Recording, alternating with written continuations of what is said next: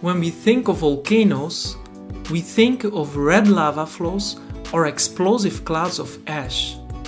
But on Earth, we can observe sometimes how molten rock or magma stays below the ground and forms a magma intrusion that deforms and fractures the rocks around it. On nearby planetary bodies like the Moon and Mars, uplifted and fractured mounds and crater floors suggest similar magmatic events happened in their geological past. But gravity is lower on the Moon and Mars because they are smaller than Earth.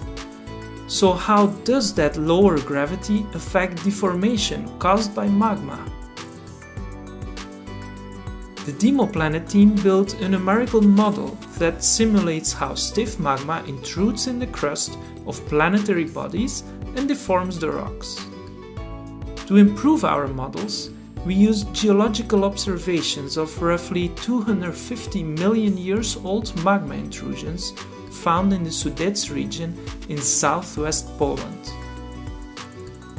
Our models show that the same volume of magma can cause more displacement and fracturing on the Moon, where gravity is lower compared to Mars and Earth. Space missions can now use the Demoplanet results to carefully select targets to compare to our models, so we can better understand the history of volcanic activity on other planetary bodies in our solar system.